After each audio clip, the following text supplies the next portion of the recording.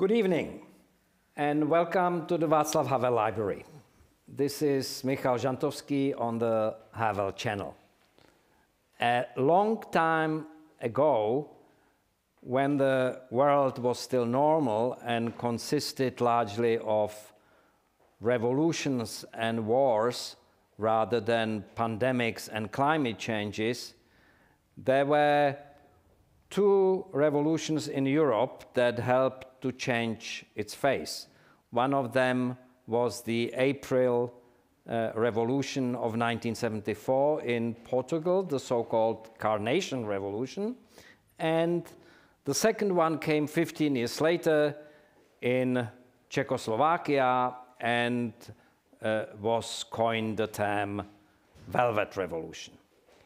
And tonight we will reminisce on those days and on their interconnection and on how they are linked to the present and to the future. But first of all, let me welcome our friends from Portugal, both in person and online, and most of all, His Excellency Luís de Almeida Sampaio, the Portuguese ambassador to the Czech Republic. Welcome, Ambassador. Thank you. This meeting is taking place in the middle of the Portuguese presidency of the European Council, of the Council of the European Union, one of the most difficult in recent history because of the pandemic crisis that has enveloped the whole continent and the world. As the COVID numbers went up and then down and up again and down again in both our countries, we were alternately sympathizing with, co-suffering with, and envying each other.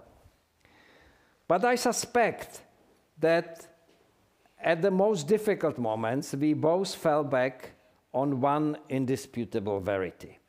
No matter how bad things are, we can always remember a time when they were worse. Both our countries attained a democratic present after long decades of hardship, tyranny, and instability. Both went through revolutionary moments of great hopes and expectations, and through the difficult transformations that followed. In this process, they were often informed and inspired by the experience and examples of the other country. As a direct participant in the events of the Velvet Revolution of 1989, I remember the first visit of a group of Portuguese students and activists who came to express their support for the revolution in December 1989, followed immediately by the visit of President Mário Soares, the first head of state to visit the newly free Prague. And I went with President Václav Havel to Lisbon in the fall of 1990 and stood with him at the Cabo da Roca, although I was unable to save him from having his trousers splashed by the Atlantic Ocean. Since those days, we have met many times with our Portuguese friends in Prague and in Lisbon, revisited our memories, compared notes, exchanged experiences, and shared in our common European destiny. And we want to continue in this tradition tonight. First, I will ask my friend, Ambassador Sampaio, to lead a discussion on the revolutions then and now with some of those who were there at the time and some of those who came later. And then I will invite a group of Portuguese and Czech political thinkers and journalists to exchange their perspectives on the present and the post-pandemic future. I am sure we will enjoy the evening, and let me once again thank the ambassador for actually initiating this event and to thank his guests for partnering with us. Please enjoy the evening, and Ambassador, the floor is now yours. Thank you very much for your very kind words, my friend Ambassador Žantovský and the Executive Director of the Václav Havel Library and the Foundation. You said very important things, and I think that your words set very well the scenario for a very interesting discussion. So let me start by welcoming you all, the public, a very broad audience that we are having tonight. Let me also thank our partners in this cycle of conferences, of which the event of tonight is part and parcel. As Ambassador Žantovský just said, this is the exercise of the Portuguese presidency of the European Union in the Czech Republic, a very important moment in time for a medium-sized European Union member nation like Portugal and the Czech Republic, very similar demographically, geographically, economically, with very different pasts, but sharing the same European Union integration future. So thank you very much for what you said. I would also like to mention other partners that are with us tonight: the Institute for Politics and Society, the Forum 2000, the Europeum, and of course the European Commission representation in Prague. So to all of them that are supporting the cycle of conferences that the Embassy of Portugal in Prague is putting together during these 6 months of the Portuguese presidency of the European Union, thank you very much. Let me also mention that during tonight's debate, there is a documentary that is being broadcasted by live stream by a very specialized Czech company, a documentary that is called Highway to Freedom, Avenida da Liberdade, where 2 of the participants of our first panel, that I will introduce in a couple of minutes, are also shown, they are also featured in that documentary. Ambassador Žantovský said already a lot about the importance of the Portuguese Revolution back in '74, and then by late '89, the importance of the Czechoslovakian Velvet Revolution. We will discuss that in different perspectives, with different approaches, but before I start the debate, let me introduce Sandra Baborovská. She is a remarkable lady. She is here with us tonight. She is the curator of a very imposing exhibition that took place some years ago called Carnation and Velvet. But that exhibition will again take place in Portugal in 2022, probably remade with some new features. But I would like to ask Sandra Baborovská how she sees the immediate future, putting together this very important exhibition with all the difficulties and constraints of the pandemic related to COVID-19. Sandra, thank you very much. Their participation is a surprise also to 2 of the Portuguese participants because they know her very well. They did not know that she would be here with us tonight, so it is a special gift for José Pedro Aguiar-Branco and Álvaro Beleza. The floor is yours, dear Sandra Baborovská. Thank you for invitation, Mr. Ambassador. Yes, I would like to say hello to my friends from Portugal, from Porto and Lisbon. Now it's 2 years. We were here together in the library, and the situation is opposite. You were sitting here too, and I was sitting there. So it's really a pleasure to see us at least like this, even via Zoom. But I feel your presence. And so let me introduce my exhibition I made with Adela Jinga, also from NAC Chiado Museum from Lisbon, and also with Pavel Soby, that was researcher, with Ana de Almeida, that was artist and researcher also. We developed the timeline from 1968 that we realized for our exhibition really important date for both countries, Czechoslovakia and Portugal. And then we tried to compare revolution, Krávuš revolution Carnation from 1974, and our revolution 1989.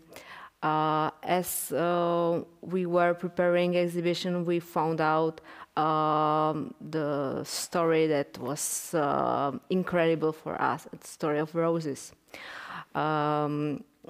So a lot of symbols we could visualize on the timeline as carnation, roses, and the symbol of victory. That also connects us, both countries.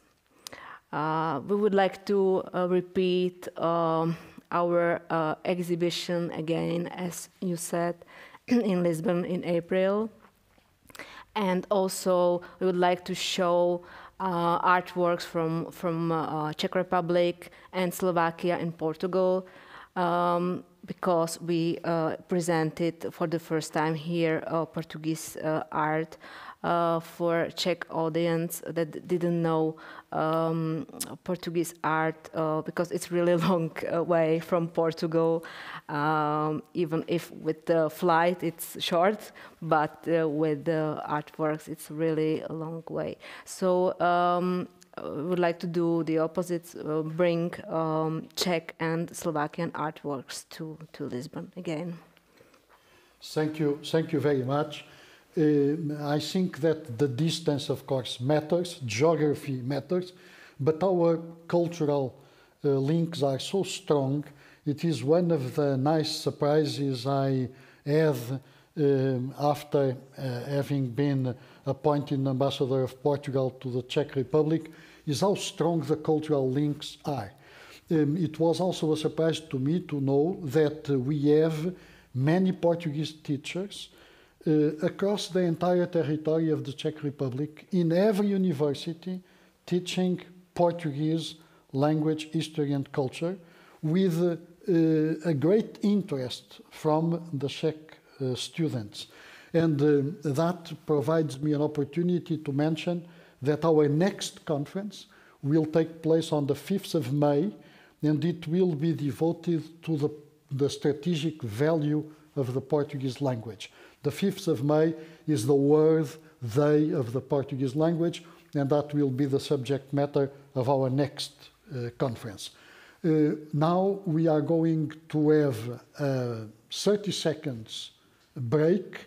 We will show on the screen the program of the conference of today, and we are immediately going to start the discussion of the first panel with very prominent guests. So see you in 30 seconds.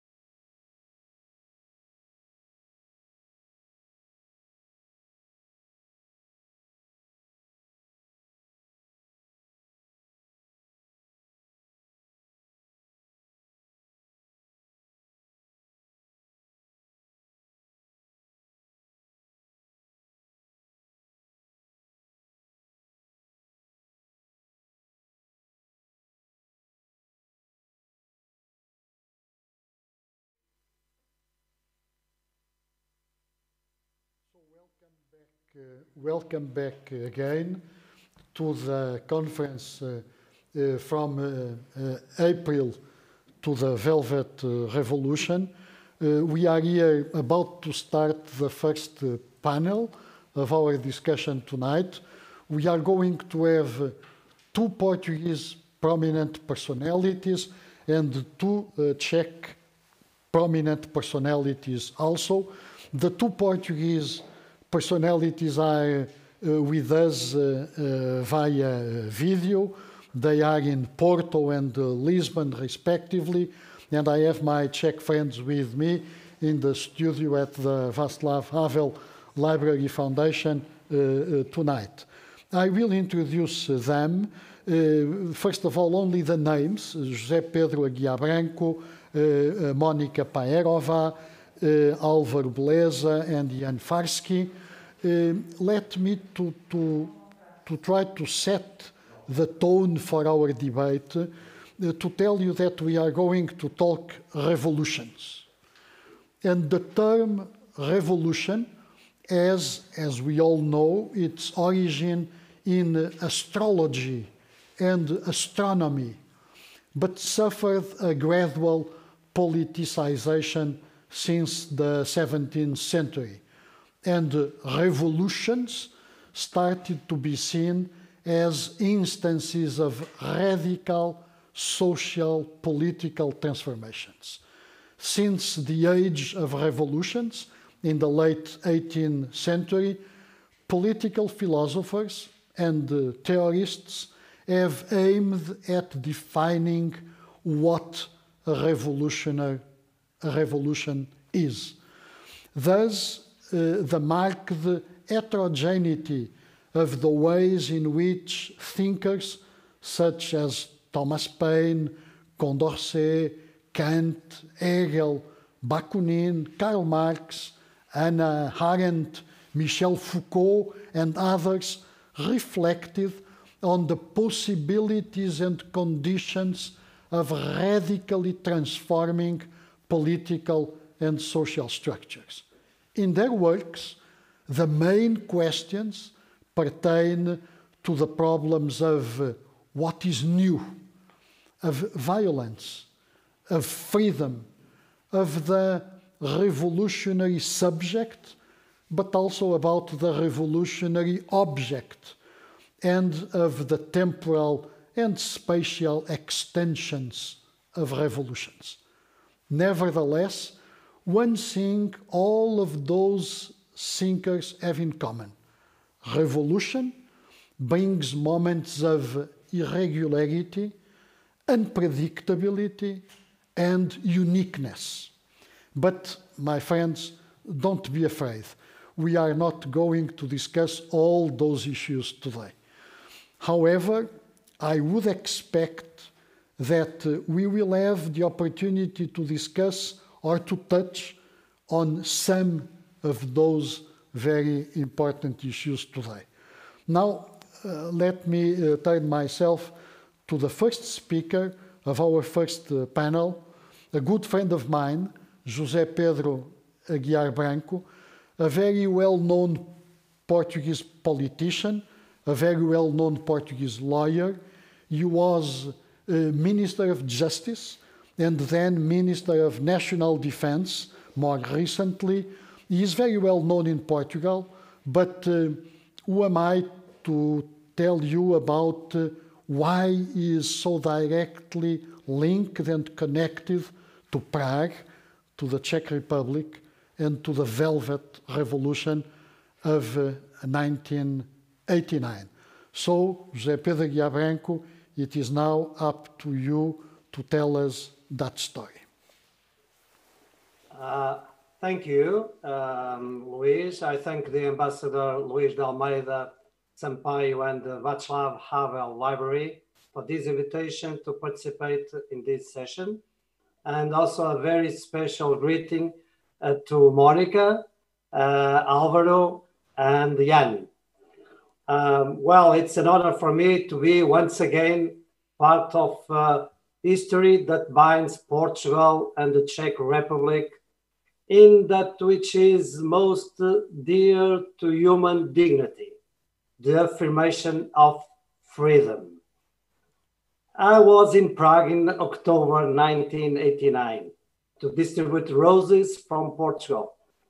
I was also 30 years later in the Václav Havel Library in April 2019 to give my testimony about the remarkable moments that unite us.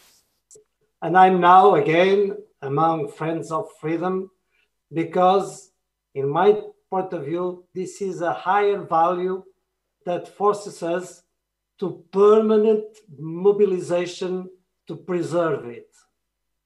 In 1989, there was no internet. There was no mobile phone.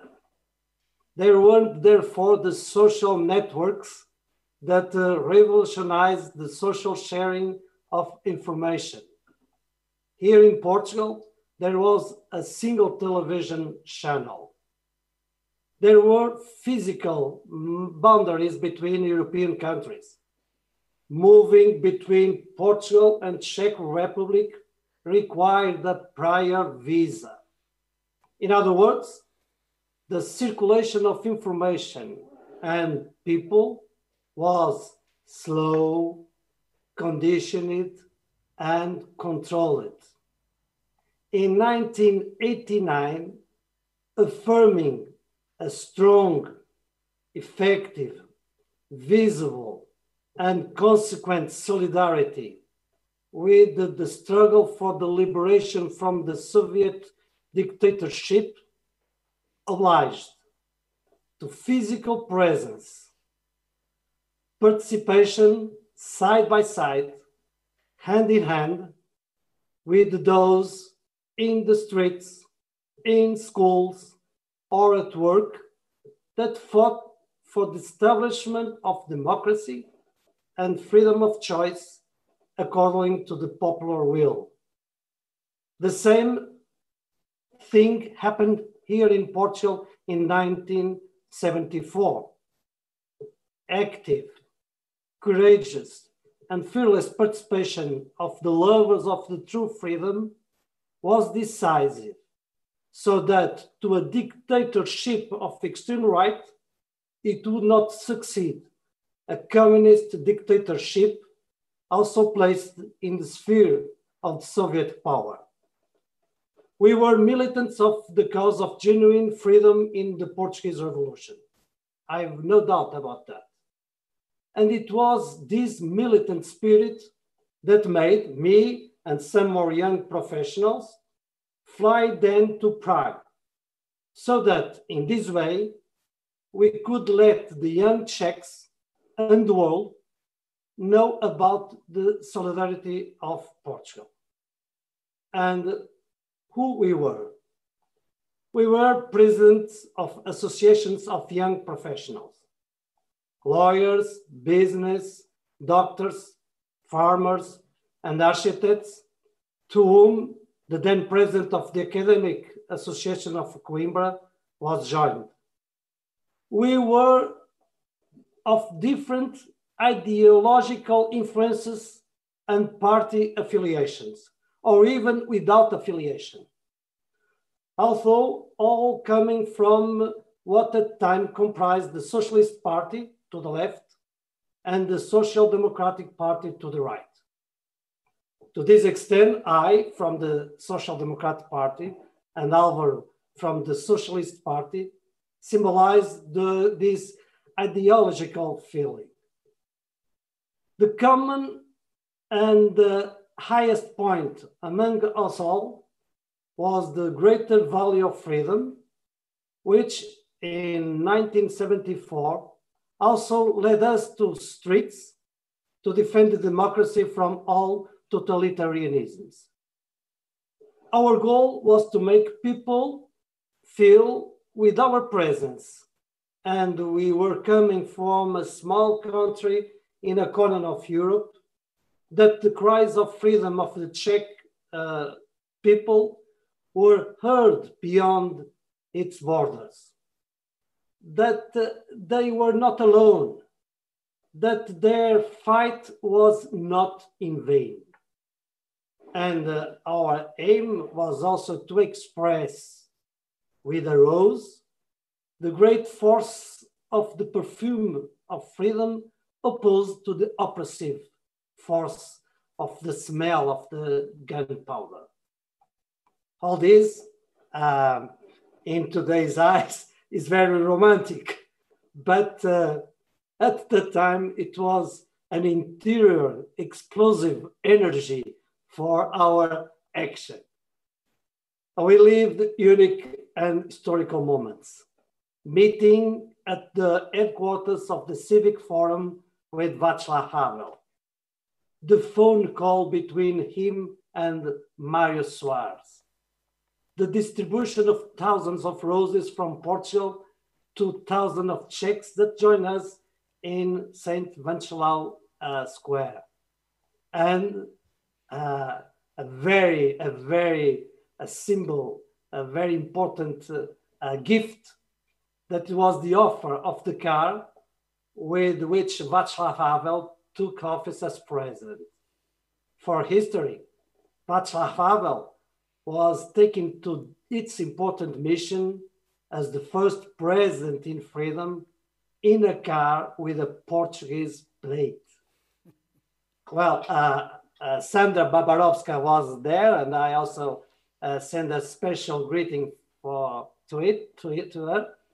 And for you to know, feel, and visualize best the common moments that mark our two revolutions, I really invite you to visit the extraordinary exhibition organized by the Prague City Gallery and the National Museum of Art Contemporary in Portugal, that may be seen now in Portugal in the month of April, as it was already shown in Prague in April 2019. It is above all the fruit, and I must say that, of the competent and dedicated work of Sandra Baborovská, Adelaide Ginga, Pavel Zobi, and Ana Almeida. They deserve our praise and applause. And to finish, I would like to quote Miguel Veiga, also a very friend of mine, and Luís and Álvaro, that it was an illustrious lawyer, man of culture, and also a politician from Oporto, who used to say, democracy is of a magnificent fragility that forces us to never take it for granted and obliges to the permanent and civic participation that will defend it from the attacks of authoritarianism, from corruption, from lies, from dependence of the state, which limits and destroys freedom. And these threats are not outdated. We cannot forget that. Today, as yesterday, they exist, right and left. Surveillance and participation, for me, are essential tools in democracy. And, my friends, we are using them in this session. For that, I congratulate again the Portuguese Embassy and my friend Luís de Almeida Sampaio and the Václav Havel Library. Thank you. Thank you very much. You see now, after hearing all these links between Portugal and the Czech Republic, all these very personal, emotional, but also very politically rooted links, how I repeat very often in my conversations, in my public gatherings, it is very easy to be Ambassador of Portugal in Prague, because I know that I am very well supported by all these links, by all these very important personalities that keep the ball rolling in what our bilateral relations are concerned. Now let me turn the attention to Monika Pajerova. Thank you very much for being with us tonight. Monika Pajerova is a Czech activist, is a university teacher at the New York University Center in Prague, former diplomat, student leader of the Velvet Revolution of 1989. And she is the chairwoman of the very well-known civic association Yes for Europe, an author and a presenter of the European Manual on Czech television. Monika Pajerova, before I give you the floor, let me show you and to all our audience the cover of the Time magazine issue of November 1990. So the cover of this special issue of Time magazine says, as you can see, Prague, the soul of Central Europe. So my question to Monika Pajerova is it still the case? Is it that Prague is still the soul of Central Europe? The floor is yours. Thank you, Excellency. Hello to our Portuguese friends. It's a real pleasure to see you again. It's incredible what you can achieve with the online new technologies. I'm really happy to see you. As said, you were the first people who came from behind the Iron Curtain, students, to see us students in November 1989. And that is something that one can never forget. Although we see each other maybe once a year, we are like family to each other. So it's a real pleasure. Thank you for that. Yes, I think that Prague is maybe the heart of Europe. When I was spokesperson of Foreign Affairs, as you mentioned, we had a magazine, we still have it actually, Ministry of Foreign Affairs, that is being sent to all embassies and Czech centers abroad, and it's called The Heart of Europe. We consider Prague and Czech Republic heart of Europe in the sense that because we are between the two big powers, Germany and Russia, we have been always on a crossroad of good influences, interesting meetings and friendships, but also horrible conflicts. And that's what I am teaching my university students. I hope that they are watching today. I told them who you are, so they know who they will be meeting. They better be. They better be. I will be checking. I not only teach foreign affairs and diplomacy, but also modern history. And when I say modern history, I mean communism and Nazism as two totalitarian regimes that started in a way that did not seem that dangerous at one point, and that set on fire the whole Europe. And I am really glad that we speak here today in Václav Havel Library. I think he would be very happy to see us here. There is a beautiful photo of him that you cannot see, where he has this smirk of his, you know, when he was amused by something. Because as we are speaking, people are being beaten in Belarus. Alexei Navalny may be dying in a so-called hospital in Russia. And there are people who are still hoping for freedom and democracy. So I really hope that today we will be not only speaking about what happened 30 years ago, but what do we Europeans have to do in common to defend the continent against everything that is not liberal democracy. Thank you. Thank you very much, Monika Pajerova. Very insightful and inspiring remarks of yours. And indeed, what we are going to try to do is a debate not only about what happened decades ago, but also about the circumstances we are living through, the challenges that we are all faced with within and outside the European Union, not only related to COVID, but also the economic, social, political challenges, and we will reflect on that, no doubt. Let me give the floor now to the second Portuguese participant of this panel, a personality that also came to the Czech Republic, to Czechoslovakia at that time, to Prague in 1989. Álvaro Beleza is a very well-known Portuguese medical doctor, but he is also the president of one of the most prestigious Portuguese associations. SEDES is the Portuguese Association for Economic and Social Development. Is much more than a think tank. Is really a landmark institution in the Portuguese political, economic and social landscape. So, Álvaro Beleza, now for the introductory remarks, the floor is yours. Thank you very much, Mr. Ambassador. First of all, many thanks for your invitation, and a special kiss for Monica. We live together with Zé Pedro and our friends, one of the most touching moments of our lives. So we are friends together for our life.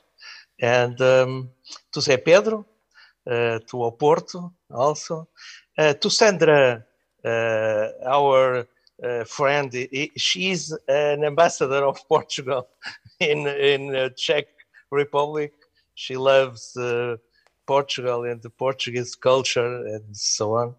And to the director of the Havel Library, it is a pleasure to be with you today in a digital way, but we hope to come back again to Prague next time physically, because we love Prague.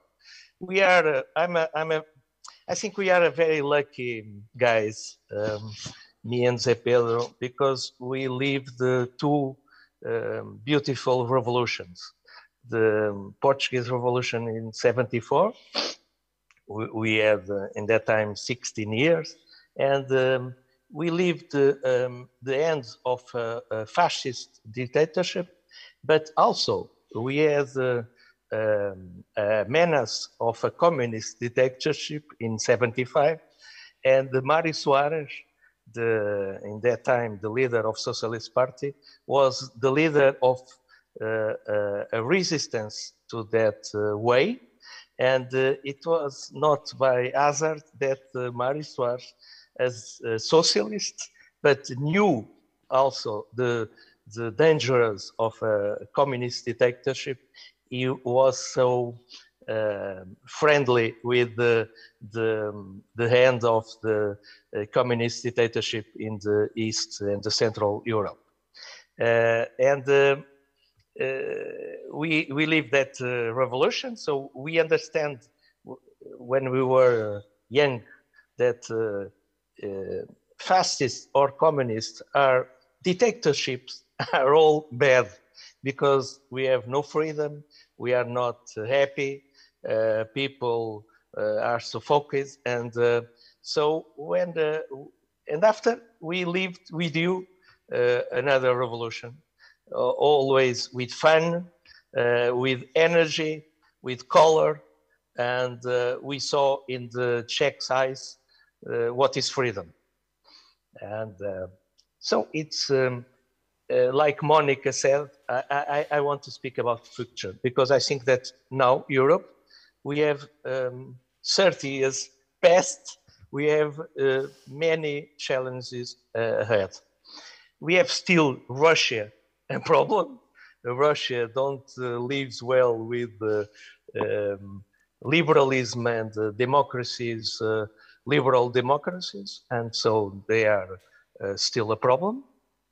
We have countries like Belarus and Russia itself, and neighbors that have problems. So I think now, speaking about policies, that our alliance with the Americans, with the United States, NATO, is very important for Europe, still today. And I think also that we are now with the European Union. We have no frontiers. I came to Prague 2 years ago by car with no frontiers. I only stopped once to take a coffee in the frontier, but no problem. We have Europe of no frontiers, more developed, better, much better than it was 30 years ago. But Europe in this pandemic crisis that we are still in, but I hope as a doctor that we are in a way out now. But Europe had some fragilities in health organization, in the pharmacological industry of Europe, and we must work to fix it. And I think also that in a political way of thinking, Europe must have reforms, because revolutions are nice when they end well. And our two revolutions, they ended well. But several times there are revolutions that are very with blood, and sometimes they don't end well. So it's better that we can reform, and Europe must be reformed, more united, more strong in the values of liberal values, social values.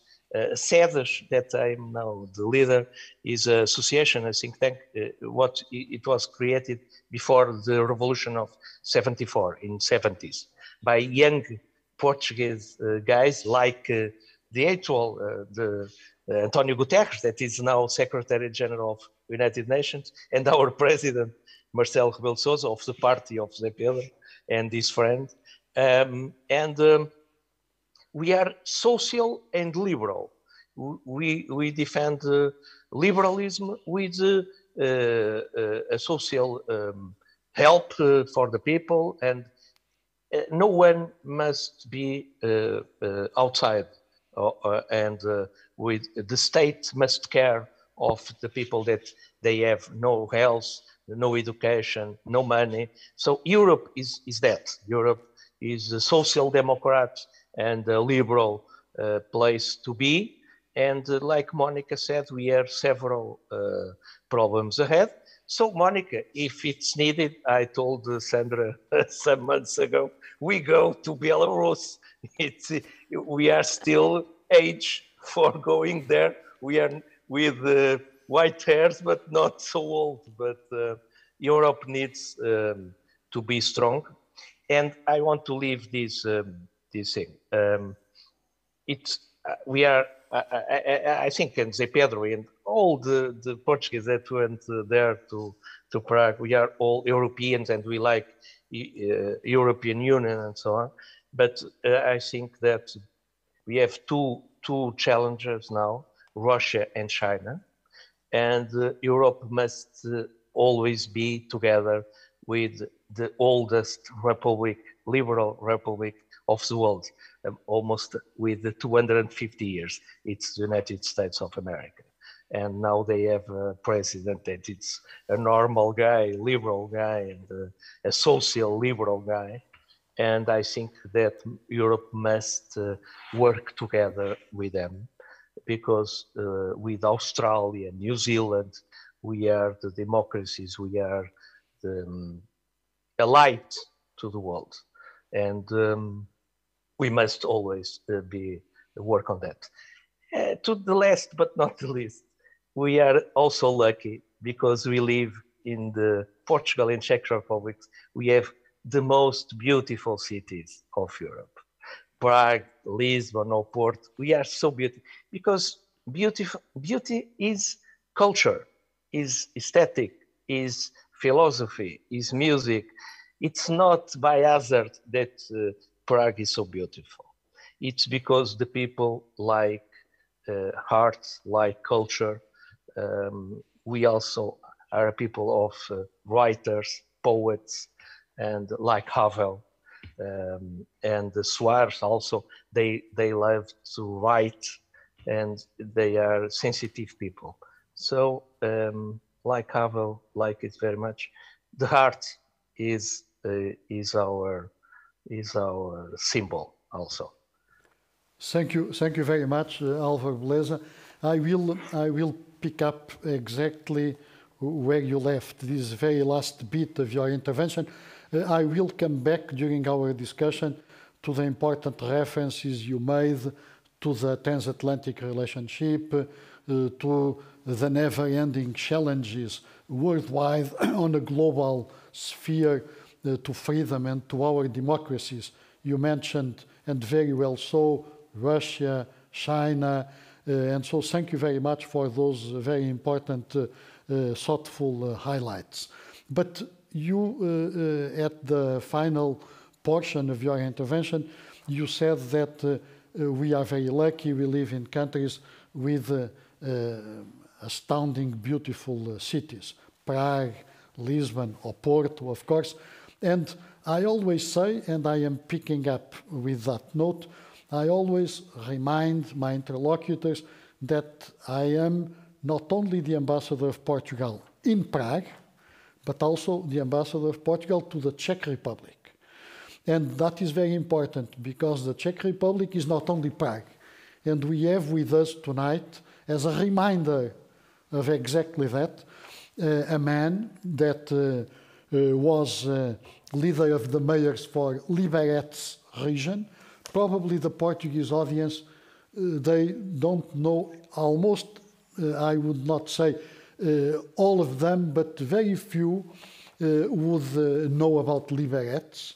But it is a very beautiful city. I can testimony that it is a very beautiful city, as Ostrava, Brno, Olomouc, and other extraordinary cities of the beautiful Czech Republic that I had the opportunity to visit and to engage with interlocutors, students, politicians, artists, and businessmen in all those regions, in spite of the difficulties we are faced with the COVID-19 related pandemic.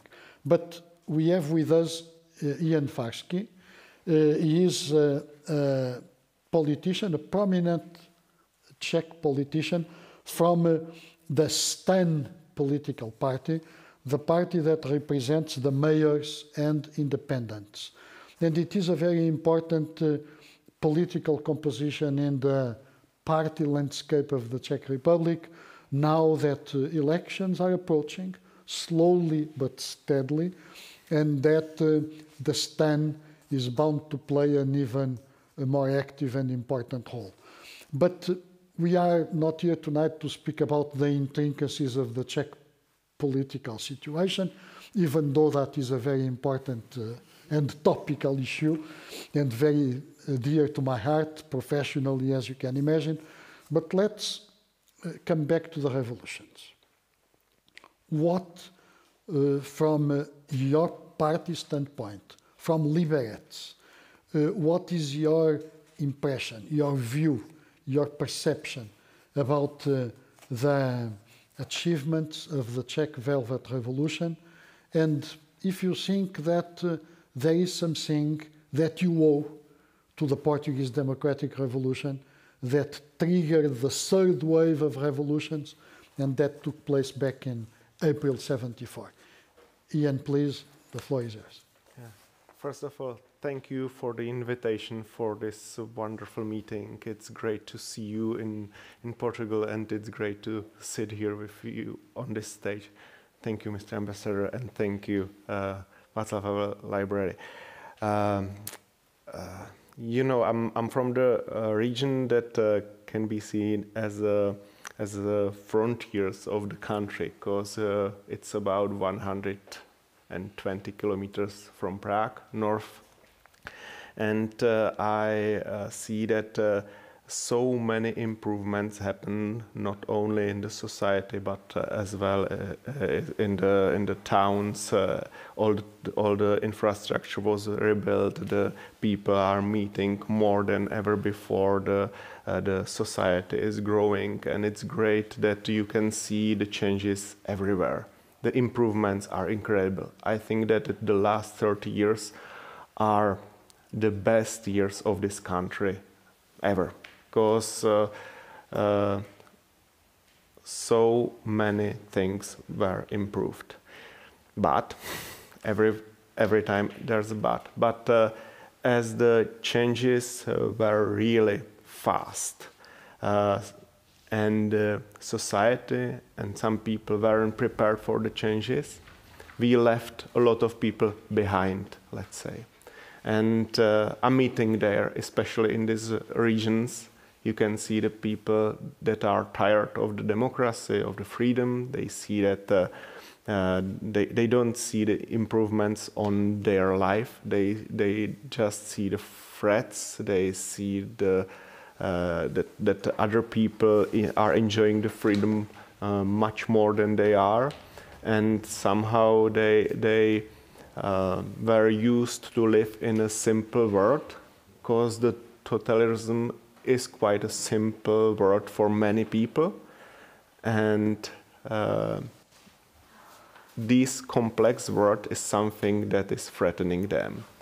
And that's my political aim, and that's something I'm really looking at, and I'm trying to help these people that we left behind.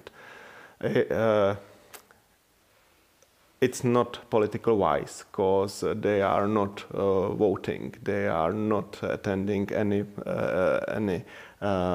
elections. But I think that they are important for the future of this country, because they will vote, their children will vote, and they can change the path we are on for 30 years. So I think it's necessary to help them, and there are, I think, let's say about 1 million people in this country that can be said that were left behind. So that's my aim, and I think that we have to focus on them. Okay, Jan Feisky, thank you very much. Thank you very much for the comments, and it is very interesting what you just said, reflecting on the importance of leaving no one behind. Recently, I had the opportunity to give an interview to one of your newspapers, one of the best-known Czech daily newspapers, and one of the questions I was asked was exactly about the consequences of the pandemic. Is the world after the pandemic be exactly the same as it was before? I don't know. I think that nobody really is entitled to say that we are going to live in a different world. But what I believe is that we should profit from the consequences of the pandemic to decrease and not to enlarge gaps, generation gaps, solidarity gaps. Of course, the need for total rethinking of our health structures. And Álvaro Beleza, as a medical doctor, knows much better than the vast majority of us what I am talking about. So it is very important that in that future, post-pandemic future, no one is left behind. Thank you very much for that. I am now going to make a very brief reflection to open the floor, and you will pick up the floor as you will. I am not going to give you the floor to Monica or to Jan, José Pedro and Álvaro. Let me only try to inject some challenge on our debate. José Pedro Aguiar-Branco said that one of the most important things of his personal experience, the feeling that we are not alone. Both Czech and Portuguese and across the board in Europe, we are not alone. And I think that the European Union and the European project is all about that, about being part of the family. And the fact that the Czech Republic, as well as other countries in Central Europe, came back to the family at a certain point during their European Union or European communities at that time integration process. This sense of cohesion. And my question would be, is this sense of cohesion lost or it remains? Then Álvaro Beleza mentioned the importance of the transatlantic relationship. It is key. The transatlantic relationship is not about defense and security only. It is also, and a very important dimension is defense and security. The deepening of the European Union of Defense is not a replacement for NATO and for the transatlantic relationship. But the transatlantic relationship is also, or should be also, about values, shared values. And that is also a very important reflection that I would like you all to engage. Then Monica mentioned we the Czechs, we the Czech Republic, we are in the middle of Europe, a little bit squeezed between Germany and Russia. It is a very interesting thinking. I was ambassador to Germany, and I firmly believe that even from an almost scatological viewpoint, the Germans know that their future lies in Europe, in the European Union, really in the heart of Europe. And that is also a very important reflection for our debate.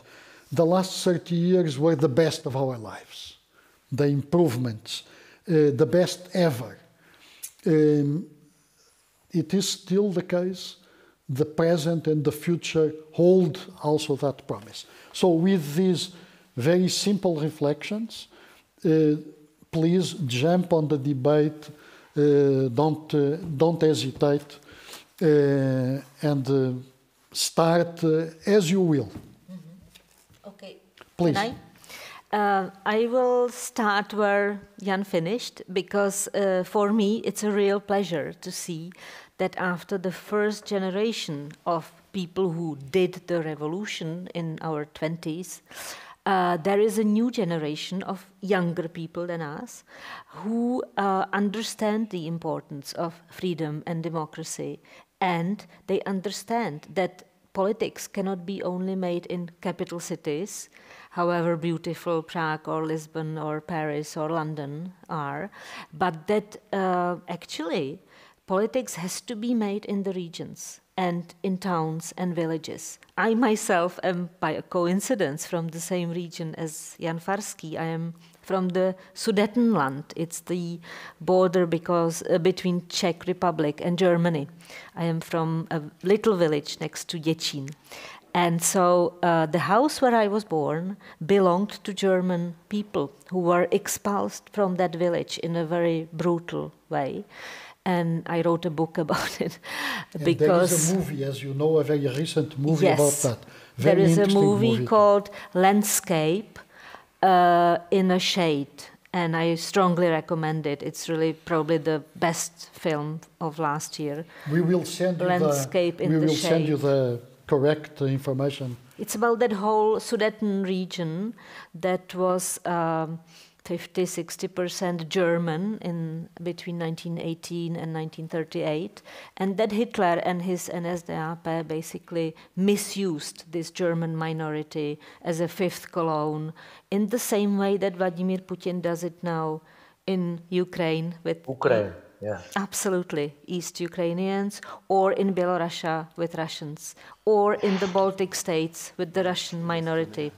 These minorities can be misused in an incredible way because they are usually simple people, farmers, living in small areas with very little connection to the headquarters, to the capitals.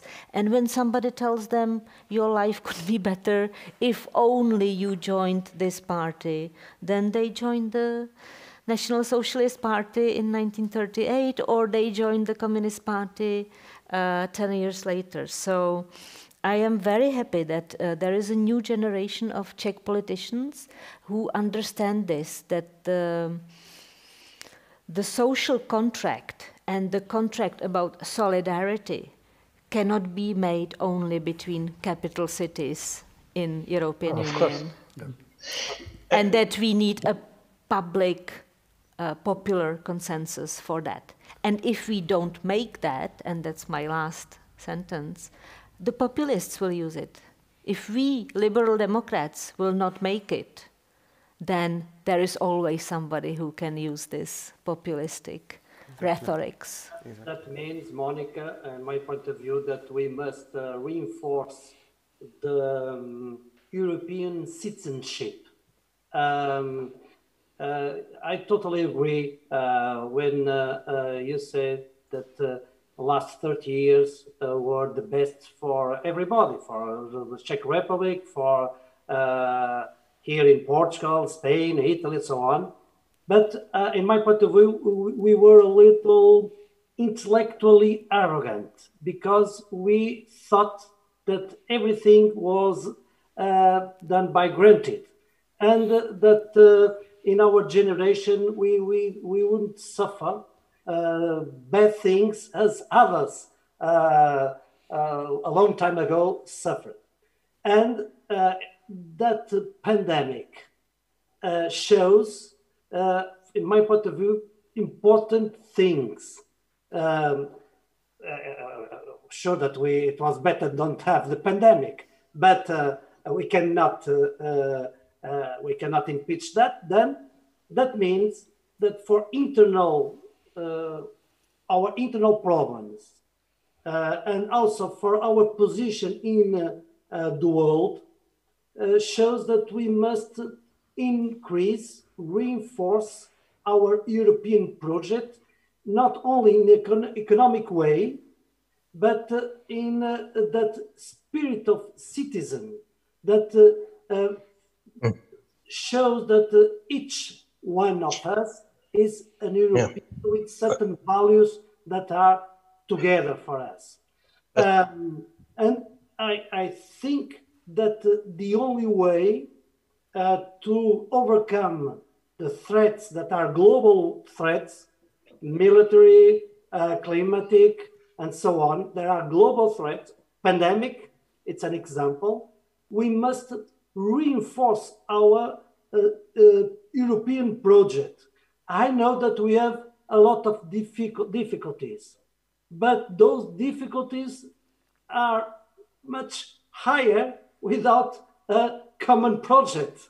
It's we cannot forget that, and if we are intelligent people, I think it's the moment, even if it's very difficult because the wind, it's suffering. Surprise. Yes, In other way, but it's in those moments that also it's very important to participate, to be present, to say exactly what is. José Pedro, I think in the end of the day, the problem is like Jan said, no one must stay behind. So how can we resolve this? I think that's the challenge of Europe. We have to have economic growth to people that are outside it. The populism in the United States and Europe has always, in Russia, in Germany with Hitler, he has always the same, how can I say, cause is unemployment, industries that went down and so on. I think that now that we are in a challenge of economic development with digital, green agriculture, we have also a challenge in Europe of industry that went to Pakistan, China, and so on. So we have to think, to have a vision in Europe. Our leaders must think about it and act. We have big challenges to respond that. And to the people that Jan spoke, we have the same in Portugal, in Spain, everywhere. People outside the big cities, outside the universities, the big companies, Deloitte and Microsoft and so on. No, it's not everybody like that. So we have to respond to those people. And if we have economic development for everyone, not only for someone, and now we have a problem in the global capitalism that the concentration of money in a few people is a capitalism, feudalism, capitalism in a global way. We have all this global problem. It's not only a Czech problem. Is our society, is a problem for our children.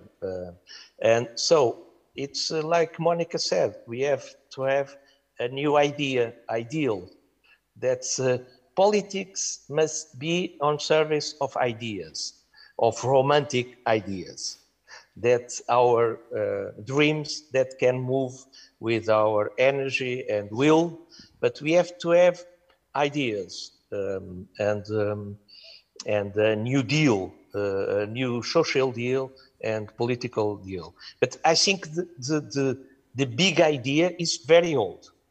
Europe must always defend individual liberties and solidarity, for that respect for everyone, equality. We born all equal, so we must be respected and don't take no one behind. That's a very important phrase, a very important slogan, must be a very important slogan for all people. We must respect and help the others that need more help. Yeah, thank you for these ideas. I think that, and I'm almost sure that every crisis is a chance for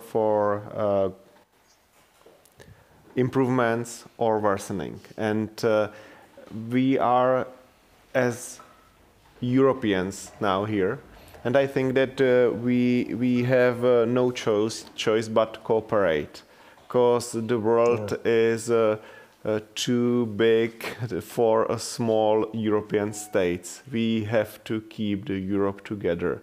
And from my perspective, I think that we are, through this crisis, on a crossroad, somehow to improve the cooperation, to deepen the connection, and to go to the federalization, or to weaken the connections and to go to split. Yeah. I think that we have only two choices. There's nothing in the middle. So this crisis is also a possibility for a stronger Europe, and I hope that it's going to happen.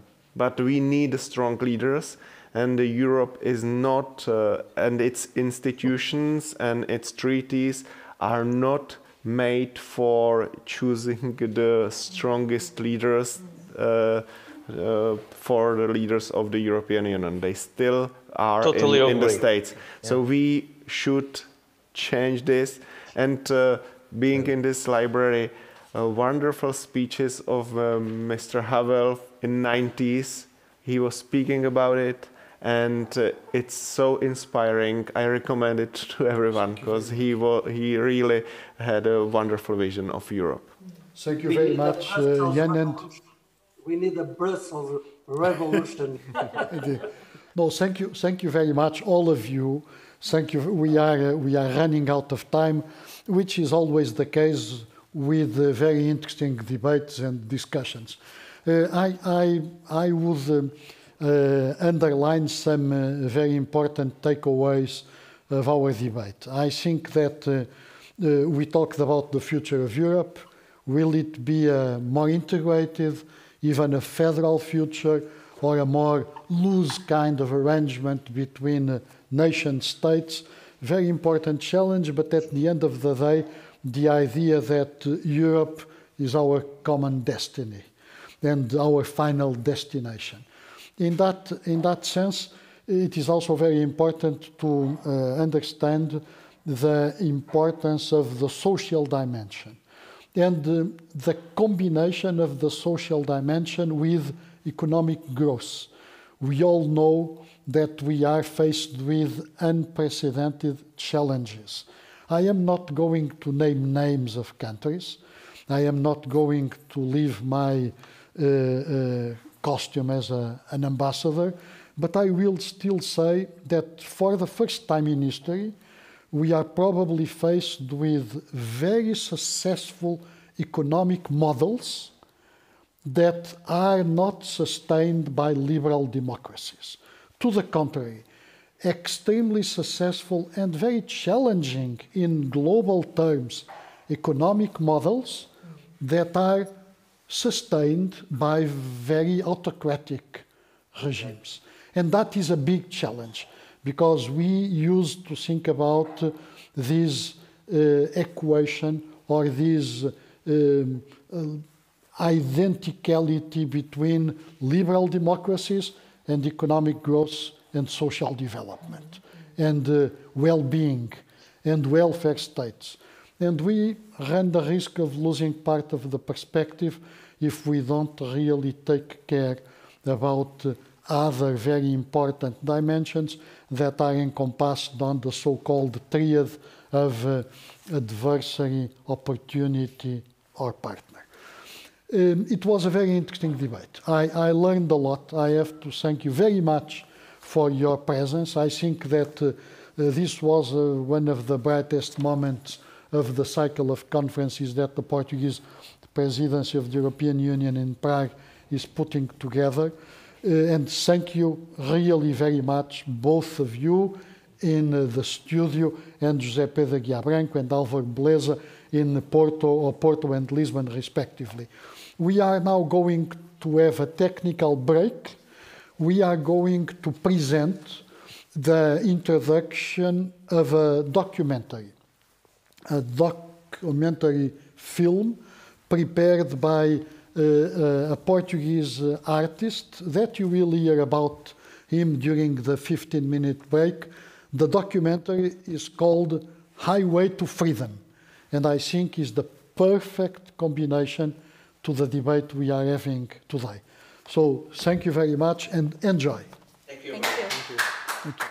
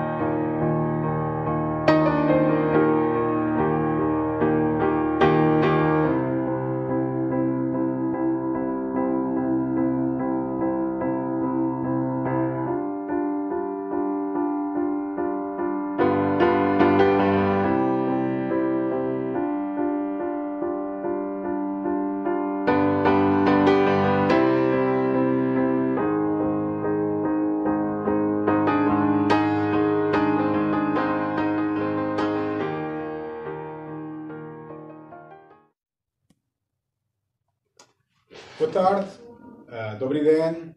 Apesar de eu ser português, e que diz mluvím česky, today the language official for this conference is English, so we're going to speak in English. My name is António Pedro Nobre. My name is Emanuel Ruggiero. And we are the authors of the film Autostrada da Liberdade, or in Czech, Dálnice Svobodu. In English will be something like Highway to Freedom. And this is a short documentary that we did together, and the idea came a few years ago here in Brno at a cafe called Mezzanine. It's a cafe that is very Lusophile. It has a lot of things related to Portugal. And there was on the walls an exhibition about an event called 50,000 Roses for the Velvet Revolution, about a group of Portuguese young people, a delegation of Portuguese young people who came to support the Velvet Revolution while it was going on and distribute 50,000 roses over the people. Back then, because I am Portuguese and I live in Czech Republic since 2005, I always wanted to do something that connected both the country where I was born and the country that I live in, and I saw this as a great opportunity. And since we have been partnering as filmmakers since 2014 or something, we decided it could be a good project to do. And meanwhile, in 2019, I get an invitation because we had this project, but we had other things going on, so we're not like planning to do it. But all of a sudden, we got the invitation for the opening of the exhibition Cravos e Veludo, that was dedicated to both the revolutions, the Portuguese Revolution and the Czech Revolution, that have a lot in common, as you might be already discussing today, and you will see also in our film.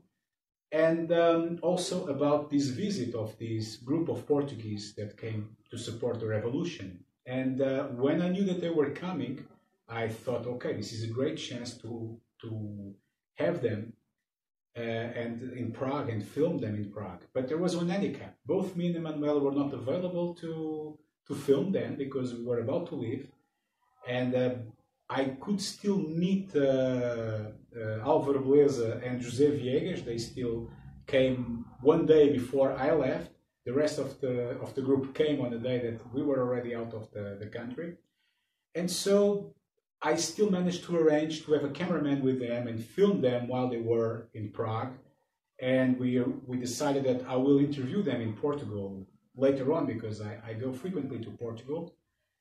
But meanwhile, by a technical reason, our cameraman, when he sent us the material came damaged. When we downloaded, not all the images were opening in the editing facility. And when I asked him to resend them, he said, "Oh, I thought you had them, so I erased them." So we lost the footage a lot of the footage that was filmed by our colleague in Prague with the group. I was about to quit the project. Meanwhile, I learned that the Portuguese television was doing a similar documentary as well. But Álvaro Beleza encouraged me to keep doing it. And he said, "It's not a problem. I'm going back to Prague in December along with José Pedro. And you can film the two of us in Prague again. And you can do the project still." So me and Emanuele came in December. We filmed them. And this is the result. The short documentary, 17 minutes, that you can watch on their films. And we hope when the situation of the pandemic will be better, to be able to show it in universities and in schools all over Czech Republic. So enjoy it, I guess. Anything else to say? Since we are here, since I came here 7 years ago and you were almost 15, we always been interested in great history, but the history told by real testimonies. So this is the thing that allowed us to go on with our projects. So we are very happy to have done this one. Okay, so enjoy the rest of the conference, and thank you for having us. Bye.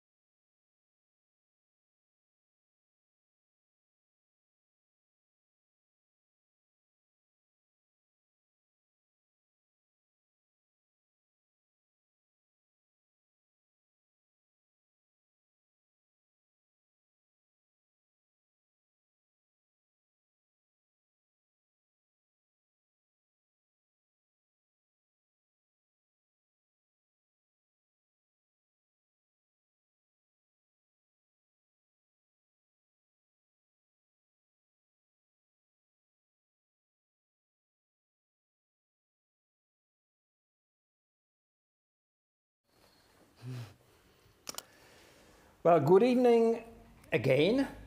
We will continue with our conference from April to the Velvet Revolution, organized by the Václav Havel Library together with the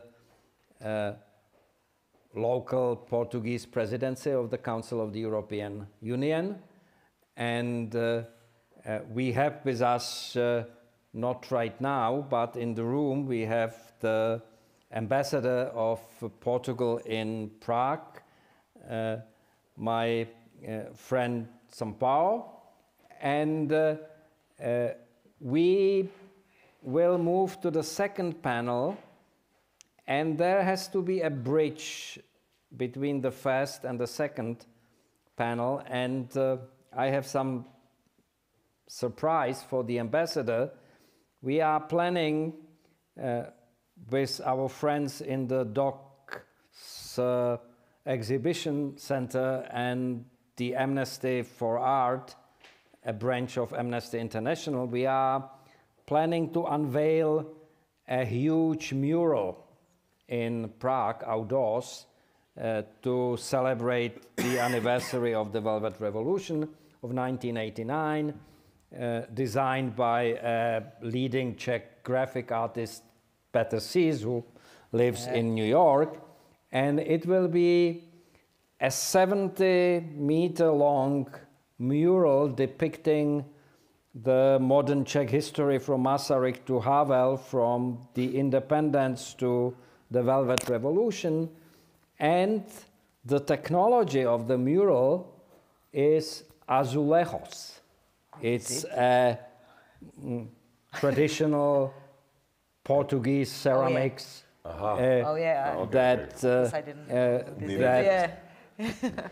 and I've seen the mural. I mean, it's still in the tiles, in the individual parts, and it's beautiful. So I hope that you will, Mr. Ambassador, accept our invitation to attend the unveiling.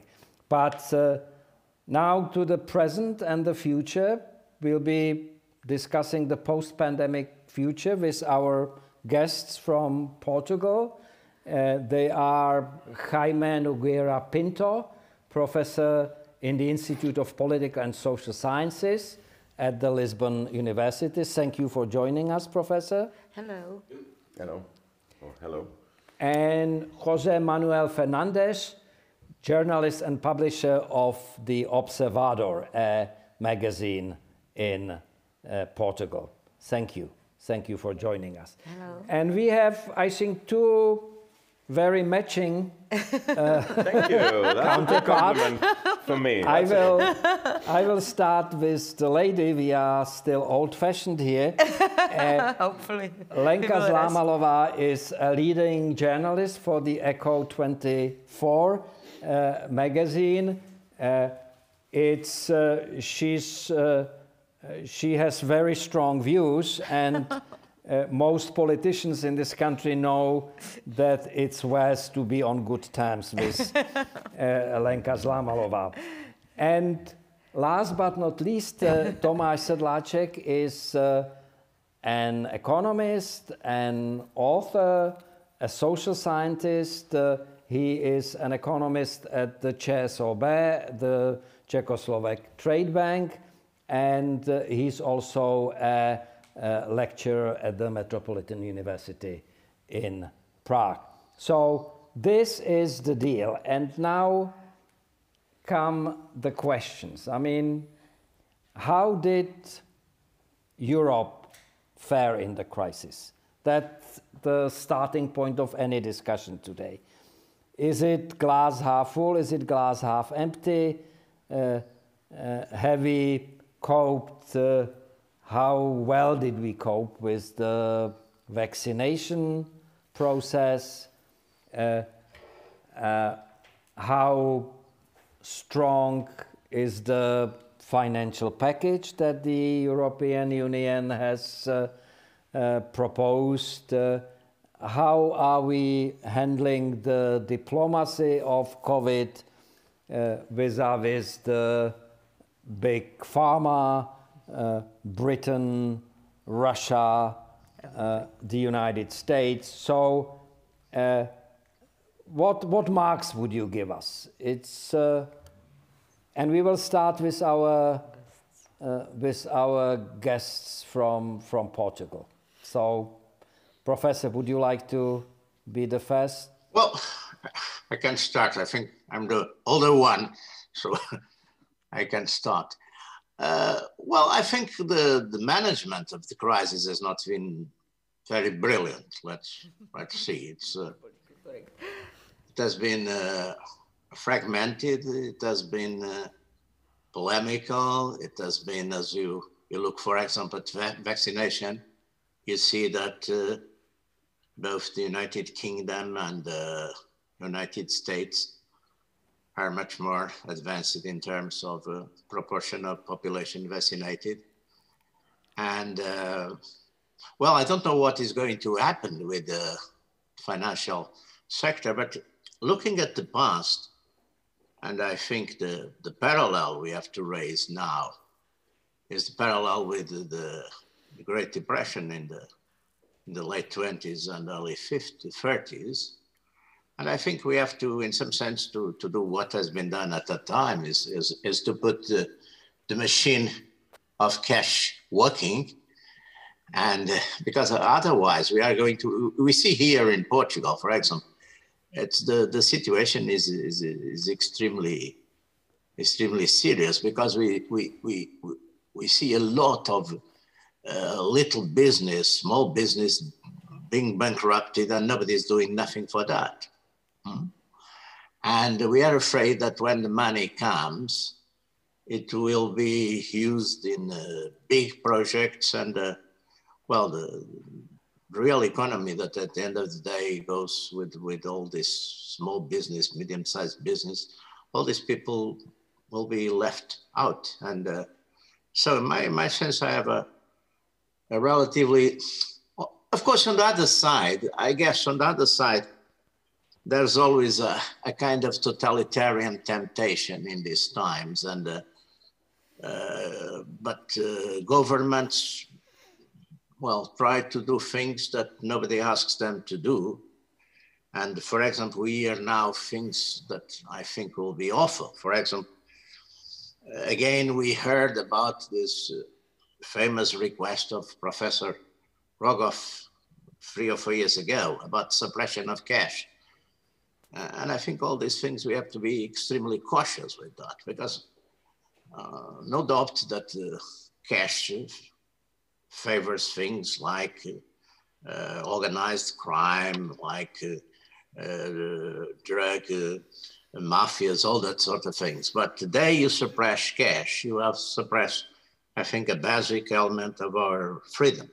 The day governments or central banks or banks will have the control of all the economic or financial movements of people, I think it's worse than any totalitarian dystopia. It's very curious that I haven't seen. I'm a fan of dystopian literature, and I never saw one about exactly that, suppression of cash in a dystopia. And, but I think there are some people talking about that, and that's one of the, well, that's one of the dangers, I think, on the side of control. I think is one of the dangers that could be faced in after pandemics solutions.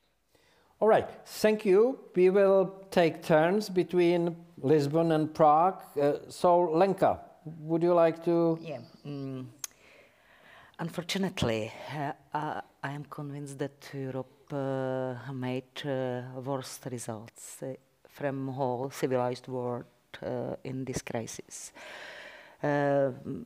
I would say that in many terms, logistic, trust, resilience, and all these abilities which were very important in this crisis, and also ability to risk-taking and logistic organization of things in all those terms Europe is on the last place in whole civilized world. There is a really nice, let's say, ranking by Bloomberg agency called Best and Worst Places Where to Be During Pandemics. And there is a lot of measures from mobility, number of deaths, number of infection, number of business interruptions, school closing, and the other things. If you are looking on this scoreboard, on the first places are, of course, East Asian countries. There is only a couple of victims. There were schools whole time open. Mobility was not interrupted for a long time. And on other side of this spectrum are European countries. Unfortunately, Czech Republic is one of worst. Somewhere in between are United States. There are big differences between states in US.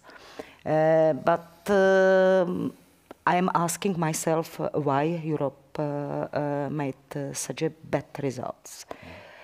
And I think that there is a lot of problems. One of them is how to say it.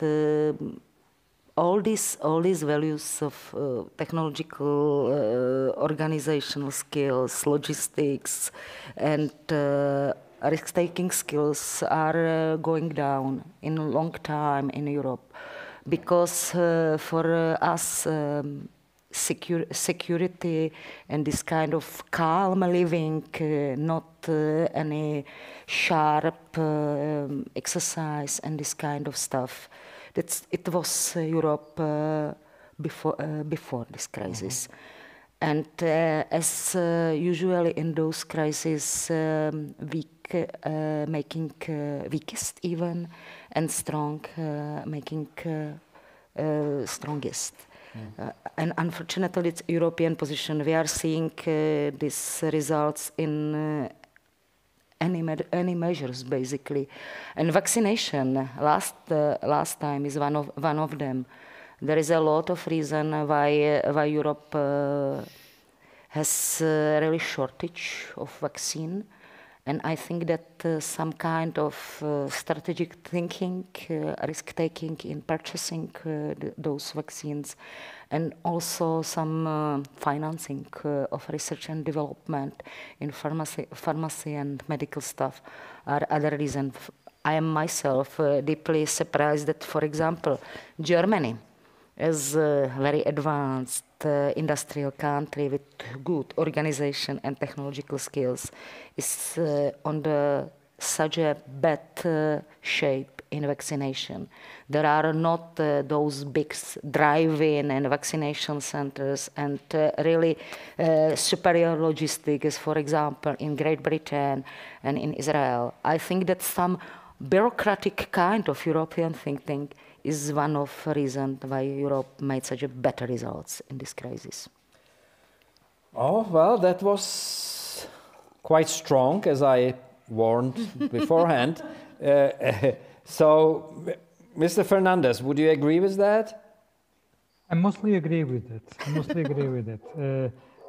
I should say that Europe has not done a very good job, and sometimes I think would each country of Europe, if they would act alone, do a better job, which is a very disturbing question in these moments.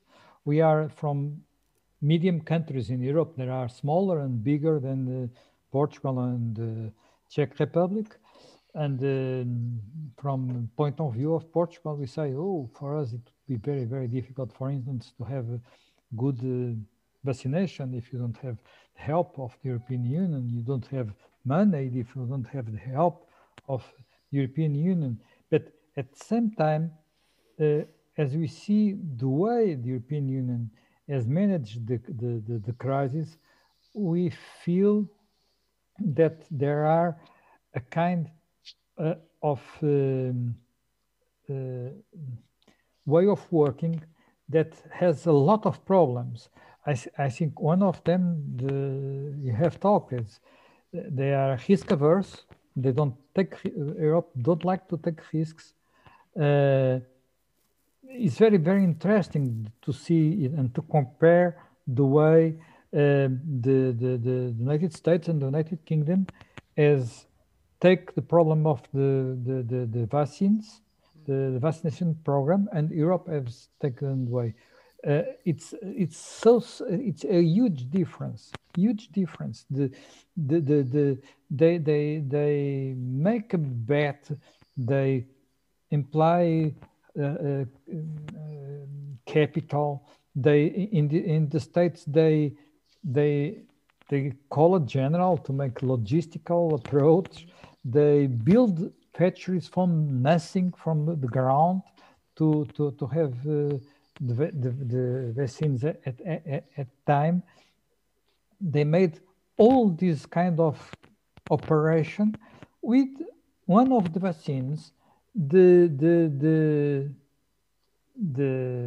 creators of the vaccines, they are Germans, and they make all the logistics, all the thing in the United States. So they could make all those things with the Trump administration, because all those things began with the Trump administration. It was not done in the last 2 months.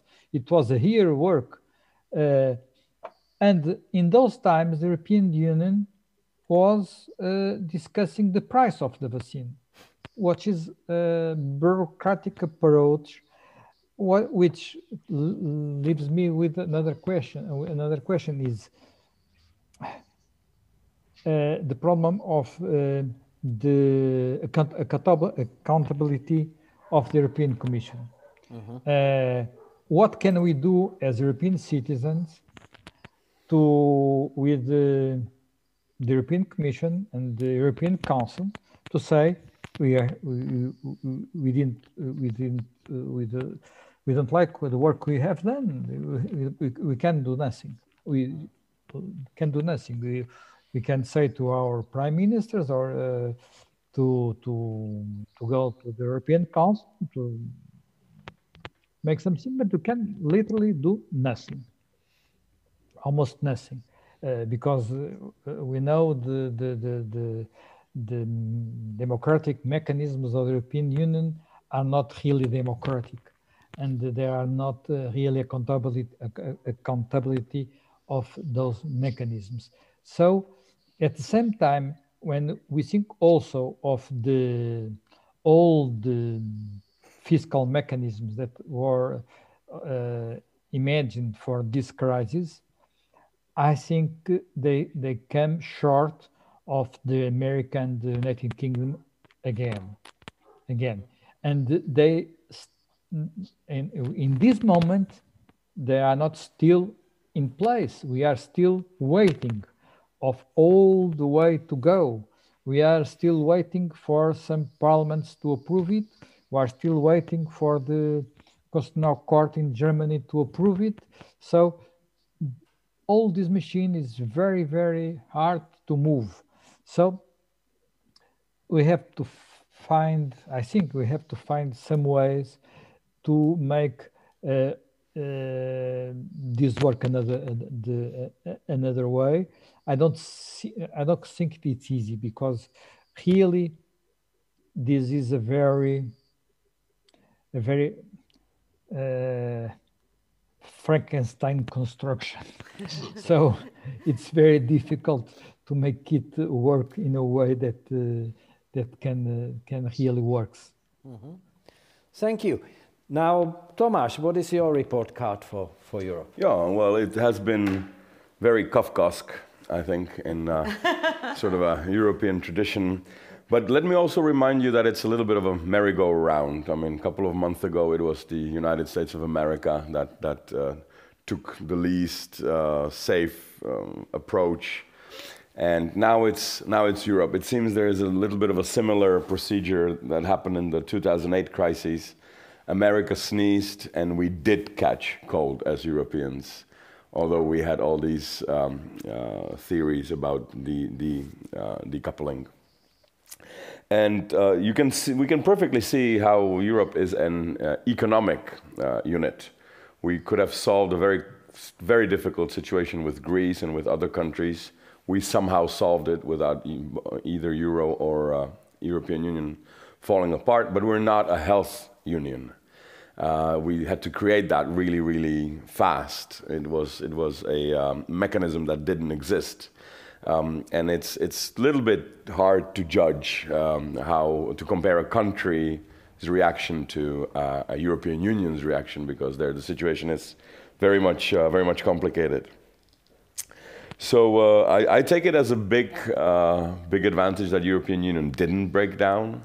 It was a very severe test, and in the beginning it did look like it, because in the beginning, where we had the first blow, our borders closed, we started reacting. It looked like there was no European Union in the first 2-3 weeks of the breakdown of the pandemic.